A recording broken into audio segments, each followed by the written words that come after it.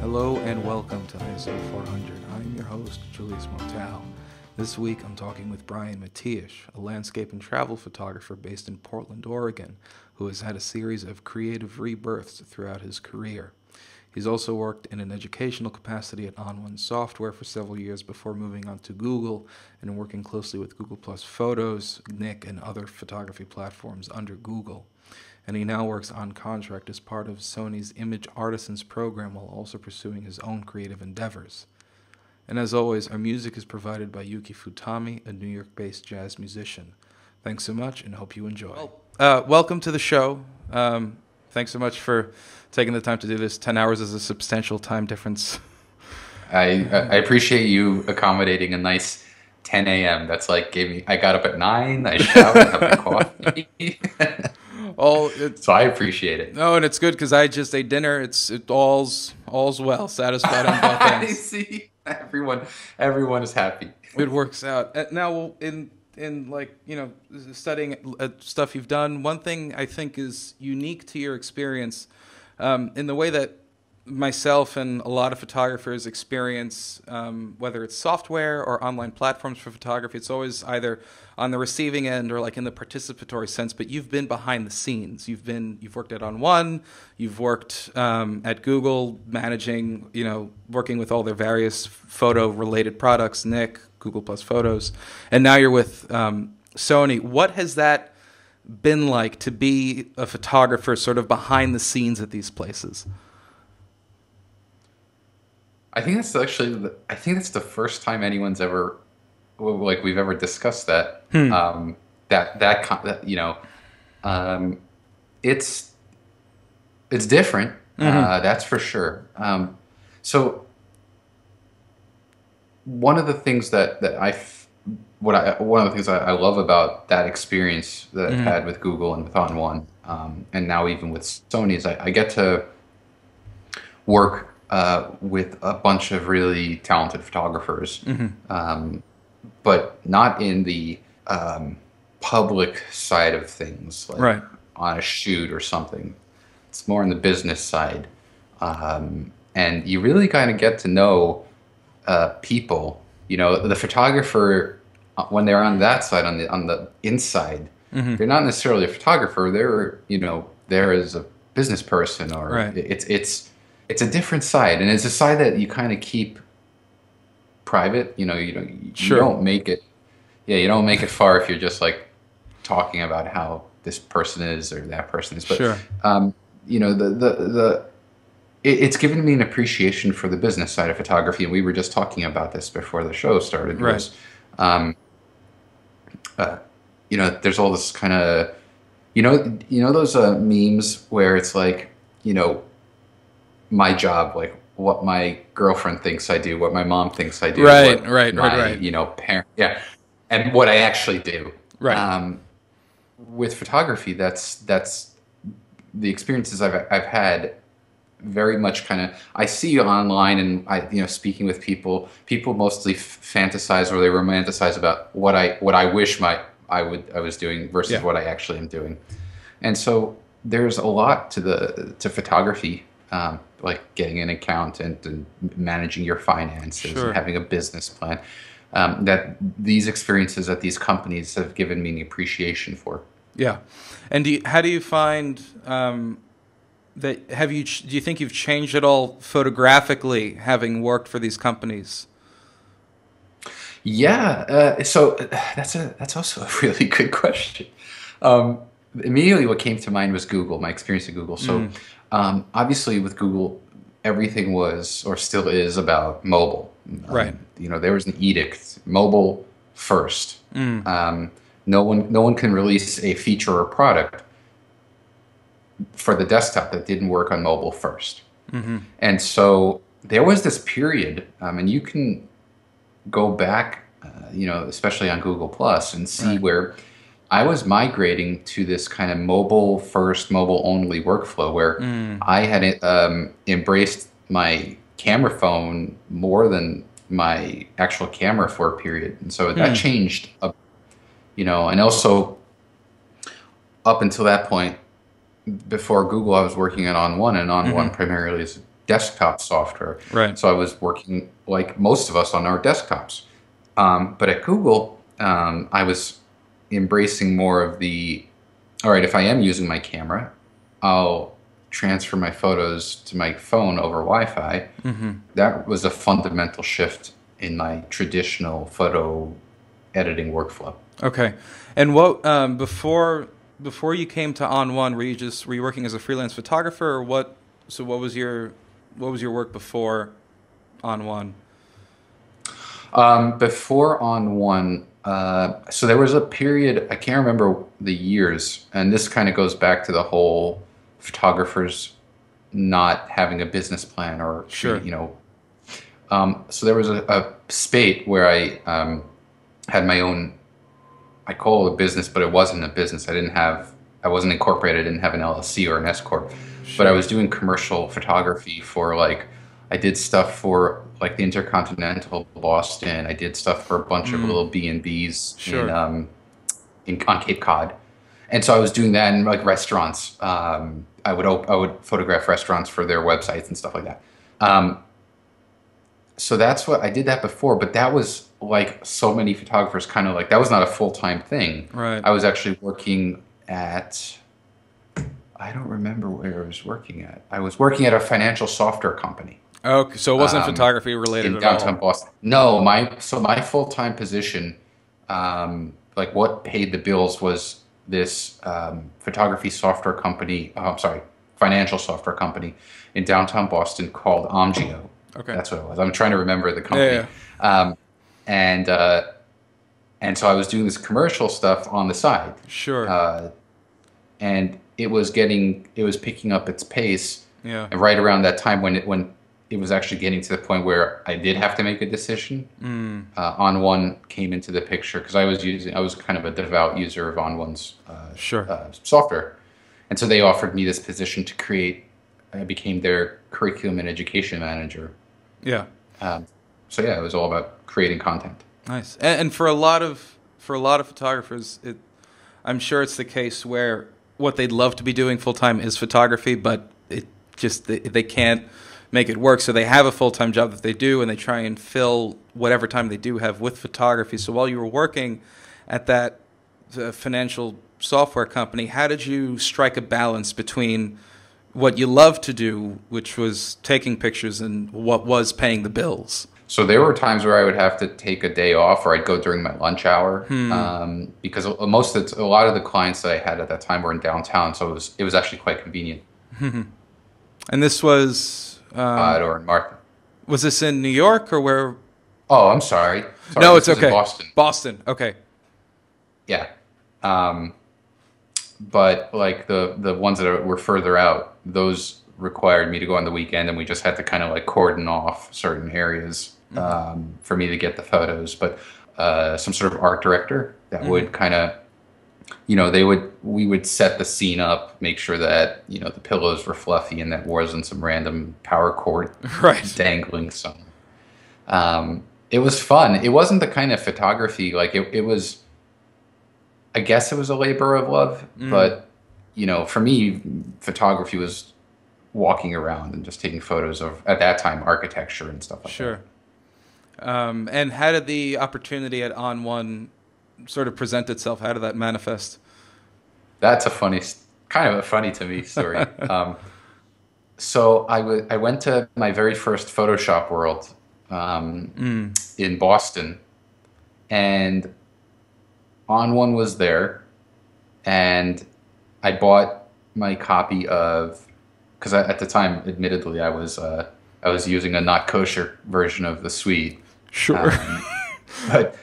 But I always told myself that when things are so many people at that time said, I would pay for it, and so I did. I went to the booth and I bought my copy, and they had a raffle or a drawing for people who bought the suite. So if you bought the suite, you get a ticket, and the prize was crazy. It was like this beautiful donkey bag a copy of Photoshop CS6, a copy of Lightroom. I think it was Lightroom 2 at the time, and a handful. Oh, an Expo disc and a few other things. Sure.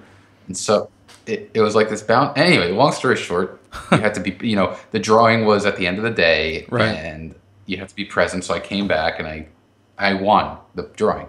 Very nice. So, it was awesome. I remember though, I felt like such a jerk because this has nothing to do with story, but I remember the copy of Photoshop was for Windows, and you had Mac. I don't know if you remember, and I had a Mac, and so and at that time the licenses were not Right.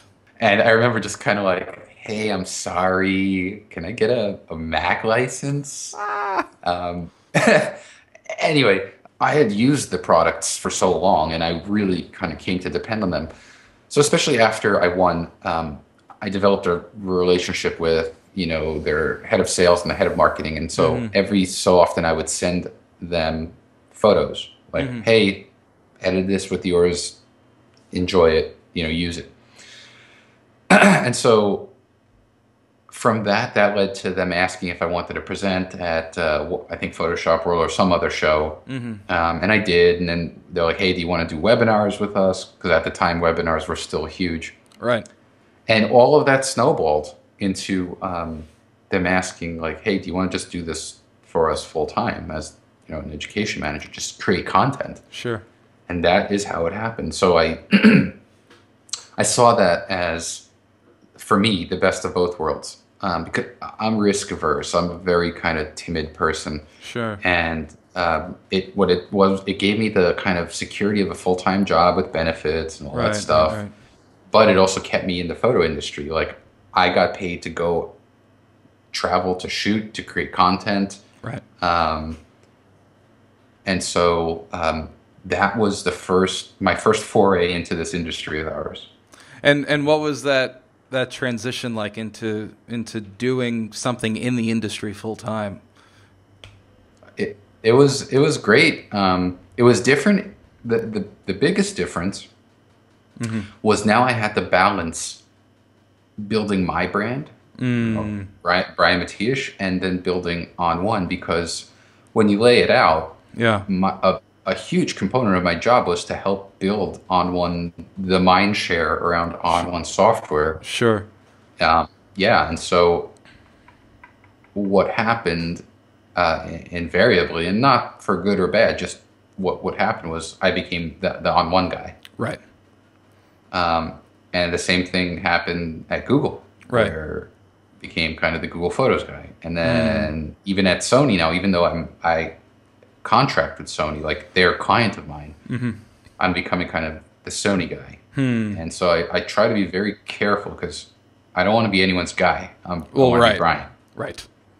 Yeah. And were you able to strike any kind of a balance while you were working on onOne's brand or on Google's brand, and also sort of carve out space to develop your stuff? I heard you were asking me if I was able to strike what? Strike any kind of a balance so that you were, fulfilling your professional obligations, but also wanting to fulfill sort of your personal, Brian Matiash obligations. Yeah.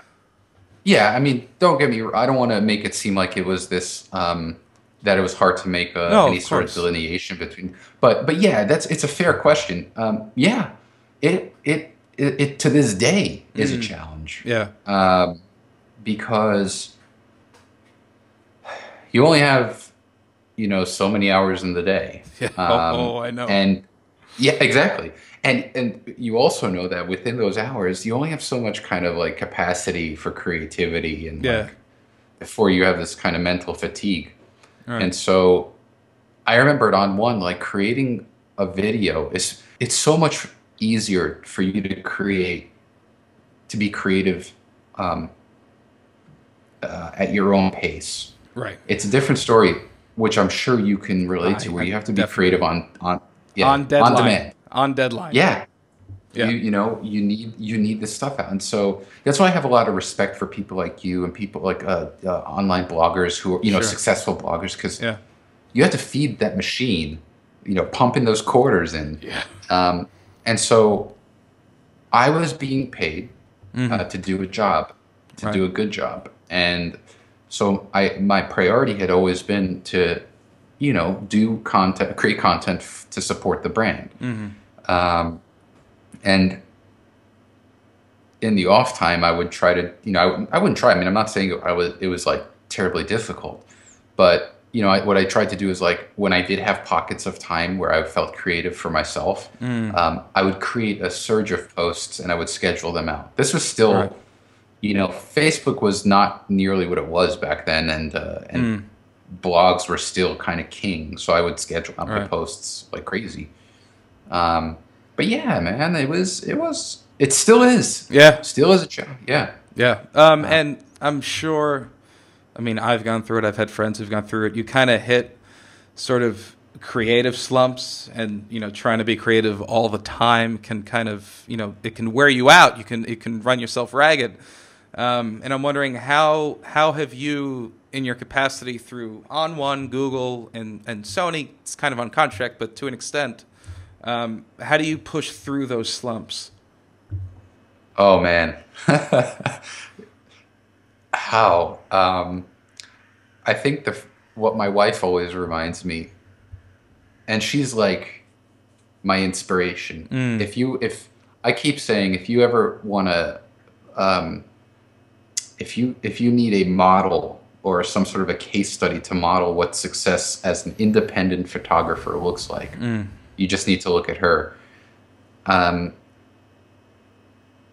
She always reminds me that, like, when I do go through these slumps, to just like not beat myself up, because I don't know if you're like me. You beat yourself up. You're your harshest critic. Oh yeah.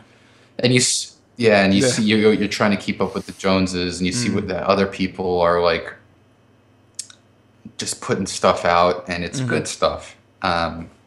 So when I get into those slumps, I really try to remember that, like, okay, it's okay. I've gotten to this point now. A couple of years ago, I would like castrate myself if I missed a day to put a new photo out. Sure. Like that. And I was doing that consistently for several years, and now, this is not I don't believe what I'm doing is the right thing, but like I'll go like 2 or 3 days without posting something because I just can't. It's like you're literally on fumes. Yeah.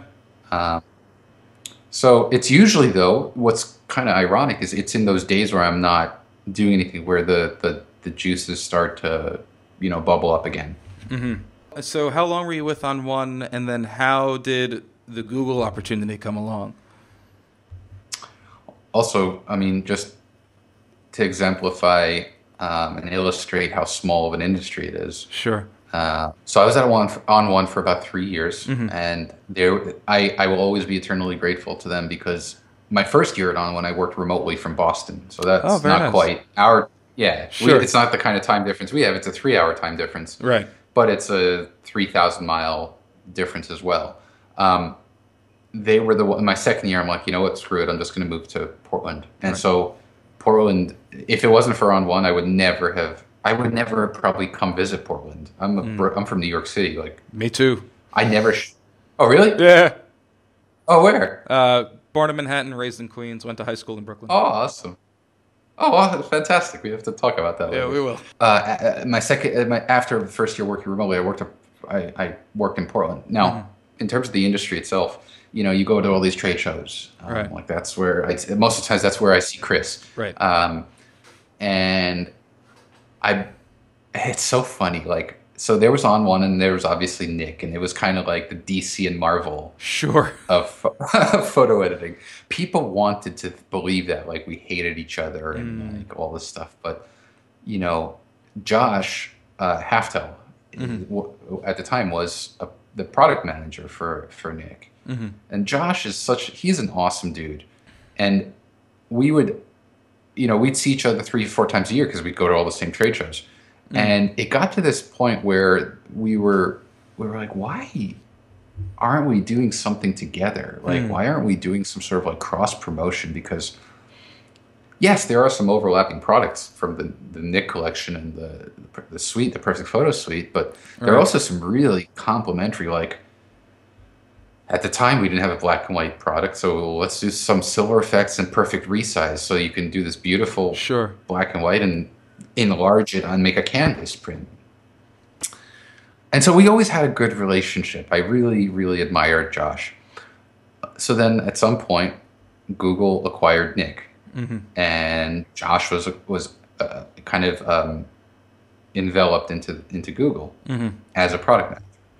And so, however it was internally, I didn't have any visibility into that. But Josh made a point that like we need some sort of a kind of evangelist for photos, because the photos at that time, Google Plus was just starting to explode and photographers were flocking to it. And, Hangouts was a huge thing. And so he reached out to me. In my wildest dreams, never thought I'd be an employee of Google. And so he reached out and he was like, hey, are you interested in this? It would require you to move down to, the South Bay. Sure. And here it is.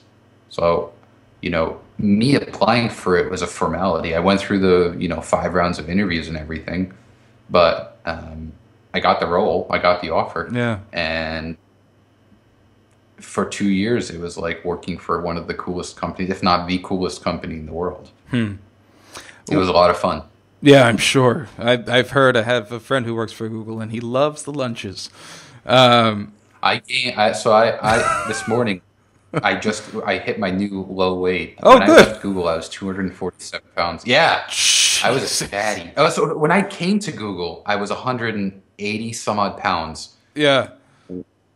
My first year, I gained something like 20 some odd pounds, and when I left, I was at 247 at my fattest. And this morning I was 198, so I've lost about 50 pounds so far. Congratulations.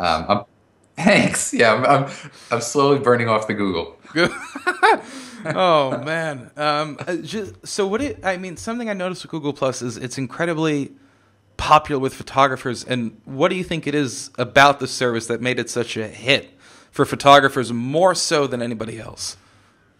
It was because now, and I'm speaking as a user, not as a former. Of course. The reason why I flocked to Google was because of how it clearly respected the photos. Like the photos were displayed big, and when you open in the Lightbox, it was displayed beautifully, and it was displayed in like shortly after it launched, they started supporting full res JPEGs, and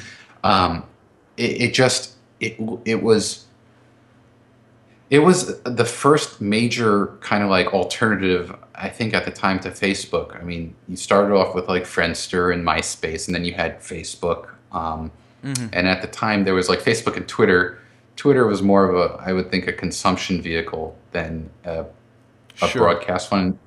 And so you had Facebook and Google Plus, and all of a sudden Google Plus had this other thing like the Hangouts, which I think was a huge thing at the time. Like, that's how I met my wife. That's how I met the dude who married me and my wife. That's how I met my realtor. That's how I met most of my friends today. Right. Was through Google Plus. So I am very grateful to them too. Also at the time, the mindset was, remember, Google had just bought Nick, and Nick was like the big gorilla. I mean, it wasn't Adobe, but it was, in terms of like plugins and photo editing, they were, big guys. So I think it showed photo enthusiasts that like, oh wow, like this is something I should consider. Right. Yeah. Oh, and they had their Google Plus photography conference. That was also before I was hired. Huh. There was a conference in San Francisco. It was partnered with Kelby Media. And it was like, when has a social channel, a social network, ever created a photo conference? Right. Yeah. It was the one and only. It was not without its challenges, but I Sure. was a panel speaker there, and I had a blast. Nice. Yeah. Nice. Now, if we could go back a bit, how did you first come to photography, and when did you feel you finally kind of hit your stride as a photographer? So I started. I mean, my freshman year of college. I went to Syracuse University, and I had that was the first time I left Brooklyn. Like Ah, okay. how to do anything for myself because my mom did all that stuff for me. Yeah. And I mean, for better or worse, that was my life. I was a very, kind of still am a shy guy, shy kid. And I was totally sheltered, always either on a cruise or in a all-inclusive place where we didn't have to go anywhere. Everything was kind of there for us. That's just kind of how my parents Sure. operate. And and so when I went to college, man, I had a hard time adjusting. I was very, very, what's the word? Separate. I had a lot of separation anxiety. Sure. Um, and so one of the things, I can't remember who it was or what, if I think my parents bought me or somehow I got a Canon AE1. This was still years before consumer grade digital cameras were available. Okay. And so I had a Canon AE1, and I wish I could remember, but what I do remember is someone told me, or it came into my mind, that like photography is a great way to deal a coping mechanism for social anxiety, because when you go out and kind of, you know how like a lot of people who have kind of social anxiety, they actually wear sunglasses because you can't see their eyes. Sure. Yeah. So people are like, well, with a camera, you kind of hold in front of your face, and it kind of still lets you experience the world, but you're kind of like behind this thing. Yeah. And so that is how I first about photography. And to this day, I've never taken an academic class about photography or art or anything like that. But growing up in New York City, my kind of affinity was for architecture. I had no desire to shoot people. And that's another thing, is like I was mostly shooting upwards, so people walking around never really concerned themselves with me. Right. But it got me out of the house. It got right out of the dorm. And it really kind of, I was like, man, I love this. And so, I should swear, I did take developing classes, but that wasn't until later on. Sure. I would drop my film off at the Bursar at the student center and racked up some heavy bills because I was, I had the digital photographer's mindset with film. Yeah. So anyway, the second part of your question was like when I kind of hit my stride, I guess. Damn, I don't know. I really don't know. Sometimes I feel like I haven't even hit my stride yet. Okay. So, it's been a while. I mean, if you want to interpret the question like how long have I been really comfortable? Like, it's been quite a while. But it was it went in phases. Like there came to a point where I felt super comfortable with my architecture photography, and then I kind of adopted this urbex and abandonment photography, like that kind. And the architecture lent itself there. It wasn't until I moved to Portland where I first my everything I knew about photography completely shifted, and I totally became obsessed with landscape and nature. Up until that waterfall, I never shot sunset or sunrise. Never. Right. And like, I never needed insulated jackets or sleeping bags. I never camped once in my life. My parents never went camping. So I had to learn all that stuff. So that was kind of like a rebirth. And I'm actually right now going through, I think, through another rebirth. Because I was just in Nicaragua like 2 or 3 weeks ago. That was the first time that I really shot portraits. I never would go to someone and ask, especially in Spanish or not my native language, if it'd be okay to photograph them. It would just not happen. But on this trip, it did. It hadn't happened a lot, to the point where towards the end I was like, oh man, I can't wait to do this at home. So I feel like I'm going through kind of another rebirth. Where I kind of want to hit the streets and just kind of like see what I can do with locals here. Sure. And what changed? I mean, was the change with architecture to landscape kind of instantaneous or gradual? And then what about moving from sort of landscape to people? Instantaneous? Very close to instantaneous. I remember when my onOne colleague, the first waterfall I went to see, which I think is pretty common, is Multnomah Falls, which is kind of like the Disneyland of waterfalls. Just like everyone goes to it. Right. And it's, it's just so verdant and lush and green. And like, wow. And then as I explored more and I saw, it was more challenging than any architecture I've ever had to shoot, because like, you're hiking, right, and you're, scrambling up and down the sides of hills and whatnot. But also just the satisfaction, breathing fresh air and, sure, putting I never used ND filters. No, I did a little bit sometimes, but where polarizers and NDs became kind of like as important as the camera and the tripod. Right. And it was also the first time where I kind of started veering away from any sort of like HDR and tone mapping and that kind of stuff, which I had up until that point been like obsessed with. Right. Like so many photographers.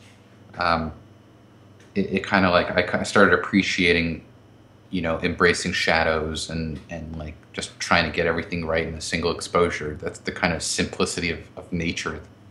Mm-hmm. I think that I kind of learned to appreciate. Mm-hmm. With people, that was like, man, I remember the first day and a half when we were like integrated in the local community. And this is in Nicaragua? This is in Granada, Nicaragua. Okay. Yeah, we were like roaming through the barrios with the children that we were working with, and the first day or so, aside from the just crazy culture shock and like seeing what true poverty looks like, I was in a different state, and then after a bit, something changed. Where I was like, everyone was so friendly. You'd look at them and hold my camera, like, está bien? And they would smile and, trying to break that, because their initial, I came to learn that like their initial response was to smile at the camera, like, no, I'm like, you just do just be, you just exist. Just be. Yeah. Just do. Like, there was a woman who was doing a crossword puzzle and was like, no. And so when I realized that they weren't going to like give me a scowl and, curse me out, that's what I would do if someone came to me. Right. Just because I'm, you typical kind of New Yorker, paranoid and like, get out of my space. Once I realized that these people are amiable, it was game on. Sure. And Portlanders are kind of friendly people too. Mm-hmm. They're kind of, pacifist, do no harm type of people. So I'm hoping to kind of like find some similar luck here. Yeah. And what was it like for you having focused on sort of, empty spaces, whether it was architecture, urbex, or, these lush landscapes, and then to finally, turn your lens on a person for like, your first considered time?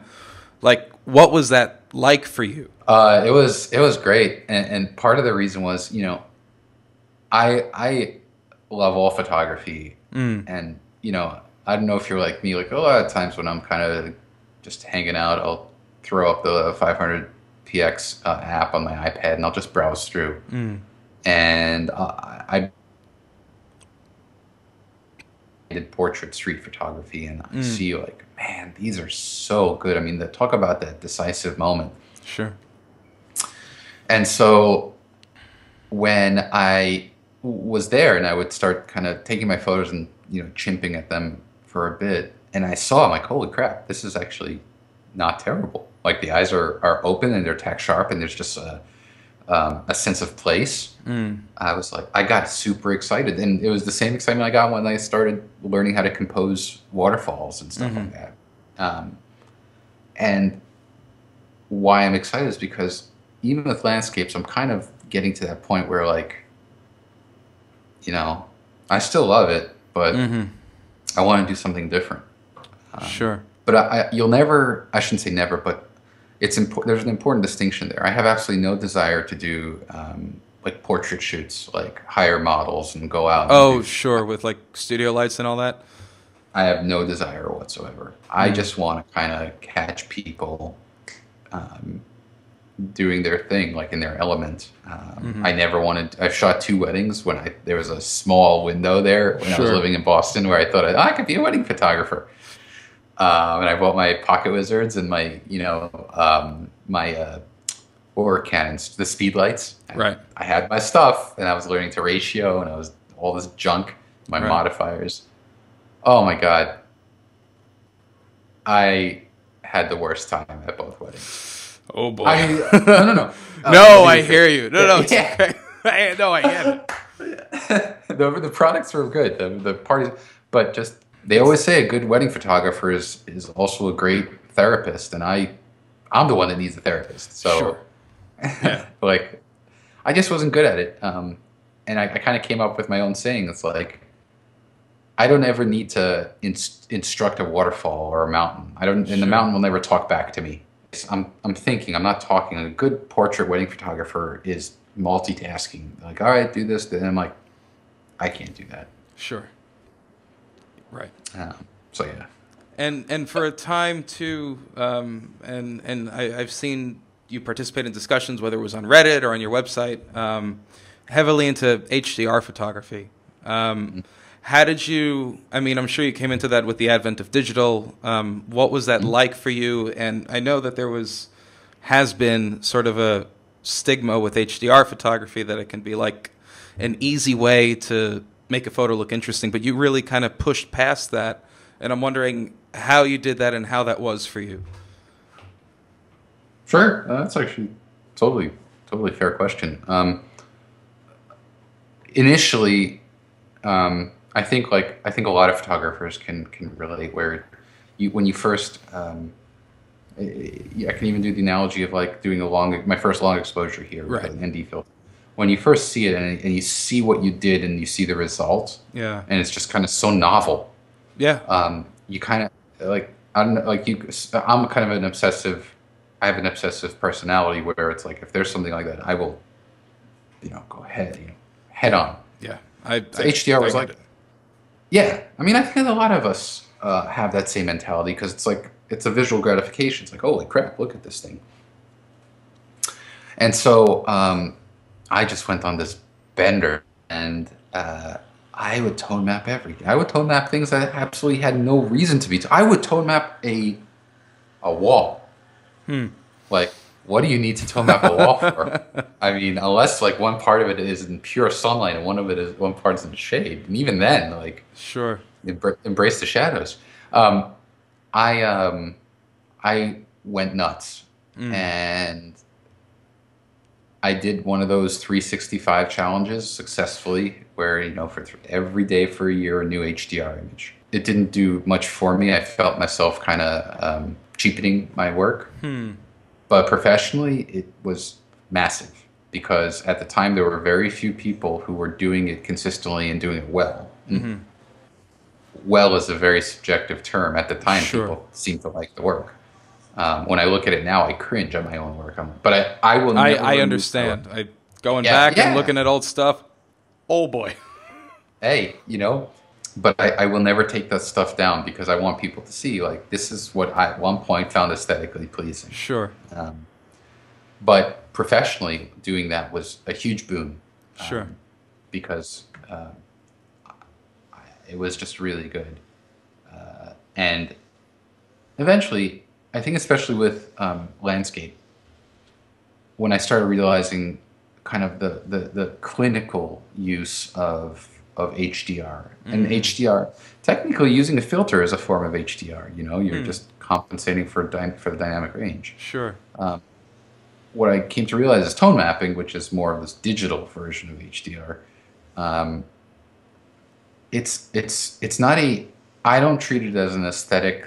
It's like a hammer and nails or a wrench. It's a tool. It's just simply it's a tool. It's not for stylization. It's for the very point of HDR is to be able to compensate for the camera sensor's inability to capture great tonal range. Right. And so if that means taking several exposures at different, exposure times or shutter speeds, and then using software to combine that to create kind of, now I have my highlights and my midtones and my shadows. Then upon that is where I would stylize. But when you have these people who are kind of taking it to extremes, and they're introducing, I'm saying HDR is here to solve a problem, but HDR in and of itself can introduce problems when it's not used correctly. Right. And so that's kind of where I found myself early on. Now I use it. I can't even remember the last time I've tone mapped. I use Lightroom's built-in with Lightroom 6. Sure. Does a good job. But I much rather throw on a soft grad neutral density filter and just darken the sky in camera. Not because I'm a purist. Sure. It's just that's what's in my mind right now. Right. Yeah. And I find too, with work I've seen online from other photographers who do HDR, and not just for landscape stuff. They'll do it for whatever it is they're shooting, and a lot of times it often becomes more about the style of the image than the substance. They're more stylistically interesting than they are substantively interesting. And I'm wondering, how would you caution someone against that? I agree with you 100%. And what I think there is, for those people, I'm making an assumption, but it could be that they are kind of like I was, and and so that's to them. It could be that that's simply the aesthetic that they want to align themselves with. Sure. But as long as it's done with intent, and they're kind of true to it, I can't fault them. Sure. I may not like it, and you may not like it, and that's fine. But I'll promise you one thing: there will be people who will like it. Definitely. Yeah. I don't want people to make the mistake I did, where it's like everything or nothing. Like everything I did was tone. Like I don't know how many terabytes of data I have that are just simply brackets. Yeah. Sure, I'm sure. Yeah, it's like there's no reason to have all these photos, but yeah, I mean, if that's the way that someone will learn, and grow, you gotta crawl before you can walk. No, this is true. And what was it? I'm at just in my own photography, like finding a new style, a new method of expression. It can kind of be like uncharted territory and a little unsettling when you move away from something you've done for a while into this new thing and trying to figure out how to move again. What was it like for you moving out of HDR and into, as you were saying with landscapes before, you were the simplicity of nature kind of helped you embrace the single exposure, getting it all in one shot. So what was that like for you transitioning out into something new? It was nerve-wracking because, for better or worse, a big part of my brand was like people associated me with HDR. Sure. With tone mapping. It was just, I wrote articles about it. I was featured in books about HDR, and like I said, it was while creatively it might have been stifling, it was really good for me professionally. Sure. There were people who were like, what the hell's going on? Like, why are you? Oh yeah, I mean, I was scared about redefining myself, or like making people who or my fans feel like I was not abandoning them, but like deceiving them, or selling out or whatever. I never preach. Listen, sure. You do what you think is best for yourself. But I try not to, I didn't ever go on some soapbox and say, "Oh, I've seen the light, and HDR is the devil." Right. Right. It just, I wouldn't fault anyone for wanting to kind of expand their. But what was it like? It was awesome. Like it was exhilarating not to have to. have you ever heard of this device called a promote control? No, what is that? I mean, with tone mapping, with HDR, you want to get a bunch of brackets, right? Right. And at the time, I think only a handful of cameras, Nikons were doing it, but most Canons were doing three. I think the 5D2 or the 5D3 introduced a higher. But I had a promote control. This random guy in Texas created this device. It was like this big. It was about the size of like a little Walkman, maybe a little bit smaller. Sure. For those who know what Walkmans are. Yes. Cassette tape? What? And you connect it tethered to your camera using two cables. And effectively it issued bracketing commands to the camera. Huh. So I could get 99 brackets if I wanted to. It would just issue the commands to the camera. Jesus. So oh yeah, it was, for its time, it was fantastic. I mean, had he been a larger organization, it would have been a bigger device. But it was so nice and refreshing to kind of not have to worry about getting all these brackets and like carrying this other device and all this stuff. And who are, getting most of the cameras out there today, especially if they haven't come from the older stuff, don't know how good they have it, because I started to appreciate just how much data there is in these raw files. Like when we first connected here, we were talking about the A7R2. Right. In one of those files, there's a ton of dynamic range. So I can lift out some shadows or bring out recover some of the highlights. And once I learned to appreciate that and really kind of become intimate with how much latitude I have in terms of dynamic range, it was really a free experience where I didn't have to worry about, did I get the right amount of brackets? And also on the flip side, when I'm back home, it's that much less time I need to tone map and do that stuff. It's one process I cut out of the equation. Right.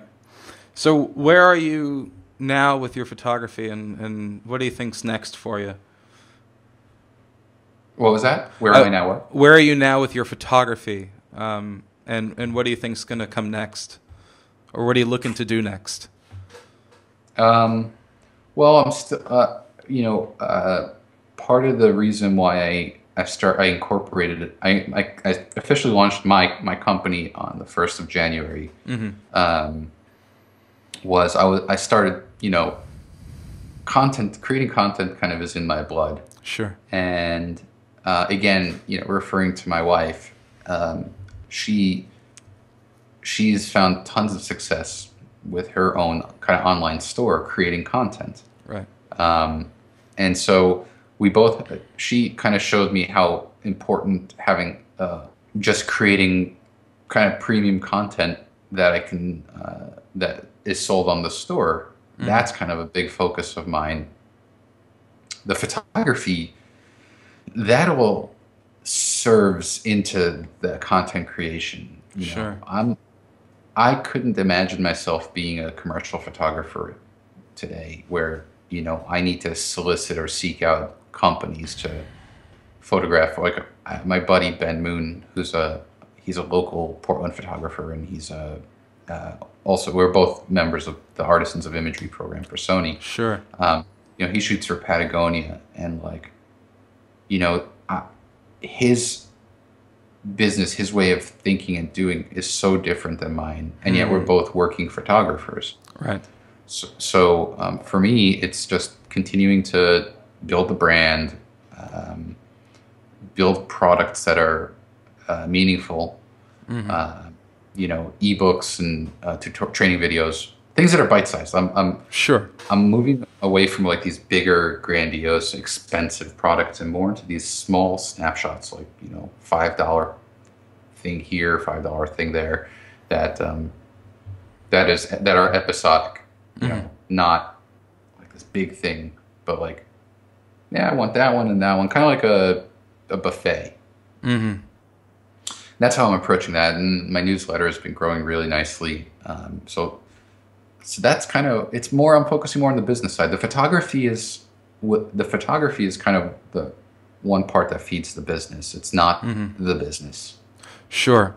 And is there, so you've kind of had this growth from shooting architecture and then to shooting nature, and now kind of segueing into portraits. Is there a genre that you've kind of had your eye on but haven't yet explored that you want to? Portrait stuff, the kind of, again, candid kind of street stuff, is what I'm most excited about now. But I want to be very kind of methodical, because I know this is going to come across as totally arrogant, and I apologize, but like, It's okay. so much of what I see is that's labeled as street photography, to me, boils down to nothing more than the photographer was standing on the street and took a photo. That's a whole big discussion happening right now. Trust me, I'm aware. Oh, good. I'm not, and I'm saying this solely from one person. No, right. I would love to hear that conversation. Yeah, there's plenty of stuff being written about and talked about. It's Really? Trust me, it's an understood kind of aspect of the genre. Huh. That's good to know, because I would be the fly in the wall. I would have nothing to contribute Sure. to that, but that excites me now, because I wasn't sure. No, it's totally interesting scene, and there's like, it has to be at least one person walking, and that's like that seems to be the sort of the quintessential, and not in sort of like a nostalgic, this is what it was sense, sort of a stereotypical, someone says, I do street photography, and you see the work, and it's people walking. It's like bonus points for an umbrella in the frame, or like Sure. shot through a coffee shop window. It just, when I see this stuff, and this is why I'm so kind of hesitant, why I'm very, very nervous, is because the last thing I want is to just contribute to that. I see Right. so much of this work, and it just, again, I feel like such an arrogant asshole, but it's like, it's so uninspired. It's so Yeah. contrived, and like, Yeah. to me, if you were to ask me right now, so I'll just ask myself, like, Go ahead. what does street photography connotate, or like, how does it embody? I think so much of what I see, I do read some of these articles on like f-stoppers and everywhere, like 10 tips for street photography, and always invariably this one, like, if you're uncomfortable, use a longer lens, and to me, that's where you, like, when I was saying how, like, I would actually interact with the person. Yeah. I know there's a school of thought that, like, once you interact, you kind of destroy the candid part of it. But there has to be a balance. Like, the whole point is to kind of integrate yourself. If I'm standing on a corner like a creeper and just kind of like literally just standing there and waiting for someone to come to me, it's like me taking a big net and throwing it into a school of fish, and just kind of like, you're just standing there, and every so often you pull your net back and you look and you throw it back out. There's nothing there. There's no, like, I don't know. I know when I see a good street photo, and I'm sure you do too. Sure. Yeah, of course. There you go. That is, you have a sense of place. Right. But yeah, I see these, the whole walking thing, I don't know, I would rather see a photo of a person looking at the camera scowling than I would their backside walking away from me, catching them mid-stride. Yeah. It doesn't do anything for me. Like, it's the equivalent, I would say, in landscape, as if I were to walk up to a brook or a stream and set my tripod and camera at eye level, standing up, perfectly comfortable, and take that shot, which is kind of the contrived, no effort whatsoever shot, versus, all right, I'm going to splay my tripod legs out. As far I'm as going to get in the creek. Get down. Not be totally okay with a random spritz of water hitting my camera, but getting down, getting you into the thing. That's would be the hallmark of a landscape, a good waterfall, a good, type of photo. Sure. And I think with the street photography, that's an analogy worth making. It's like, if you're just kind of leaning your back on a wall and just kind of like not putting any effort. And let me ask you this. Sure. Is there, what is there a school of thought or an opinion about people who just kind of like pre-focus and kind of hold their camera at their waist versus having your camera up and like doing your thing? People seem to be kind of split on that. There are folks who fully advocate, don't shoot from the hip, and there are folks who advocate do shoot from the hip, and there are kind of merits to both. I mean, a lot of what I do, I shoot with my phone, so it's not even like if I held it to my eye, I can't even see anything. Sure. So I'm holding it kind of like close to my chest because I know compositionally how the lens works and where I need to hold it to get like what I'm seeing and what kind of angle I want it from. Sure. I like you had said before, you have to do it with intent. Yes. You kind of have to have a reason for shooting the way you're shooting. Yeah. And for me, I shoot with intent with my phone, and there are certain ways I need to get the image that I can't hold it here. Yeah.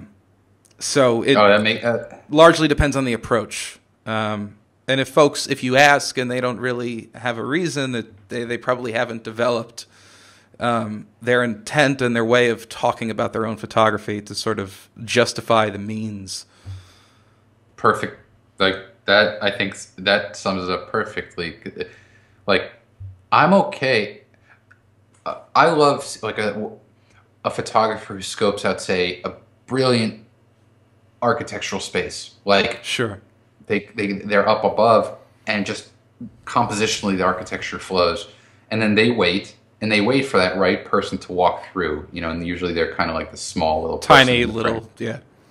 I love that stuff. To me, that's like, that shows method. It's a different type of kind of candid. Sure. Where they're kind of painting the scene with the architecture, but they're waiting for the right person. I don't know. Yeah, I think we've established that we're on the same page there. Like, I'd say there's more bad street photography than good. It's harder to find the good. Yes. Because you got to kind of like push through the weeds a little bit to find the good stuff. Yeah. So something I ask of photographers in all these interviews, it's a question tailored to the photographer's experience. If you could give one piece of advice for someone looking to get into architectural and landscape photography, what would that one piece of advice be? The way I see it, all photography, the inherent quality of photography is that it's meant to be shared, right? So I don't know anyone, myself included, who takes a photo with the sole purpose of keeping it for myself. I take photos because I want to share my interpretation of whatever's in front of me. And so for people who are getting into it, so it might not be exclusive to an architectural photographer or a landscape photographer. It's really, I think, any photographer. Is when you share, understand that you should ask yourself whether everything you do, is it helping my brand? Is it going to add consistency in tone? Is it going to expand my reach? Because what you want, if you want to share, if you're saying, hey, I want to share, then the reciprocal of that is you want it to be seen by as many people, right? Sure. So I see a lot of photographers who they think it's they think it's their photos that will find them success, and it's not. The photos are just a component of it. It's the brand. It's them. I don't ever want someone to be like, oh man, I want to work with you because of the photo you took. I want them to say, I want to work with you because of you. So my advice to photographers is simply to figure out what your brand is, what it looks like, deliver a 30-second elevator pitch of what, who you are, and just drill that in. Don't fall into the pit of what's easy. It's so easy to take the same photo of the Brooklyn Bridge or the same photo of Multnomah Falls. You gotta kind of sometimes get your feet into that creek and get water and try going in an elevator. I'm not condoning it, but Sure. try to get higher up than you normally would. Right. But you have to start thinking about what it is. What can you do to add your own particular voice to the photo? And that's not easy, and it's not supposed to be easy. What's the point if it was easy? If it was easy, then we'd all have the same unique shots of something. Sure. It's hard and it takes a lot of time. So it's not. I'm not trying to give kind of generic advice, but it's true. It's yeah. So. Got it. Well, thanks so much for taking the time to talk. It's been great. Oh, thank you. Thanks so much for watching. This has been ISO 400. If you'd like to see more of Brian's work, you can check out his website, brianmatiash.com, or you could find him on Instagram at Brian Matiash. And if you like what we do, please hit subscribe down below and share this with your friends. Thanks so much, and see you next time.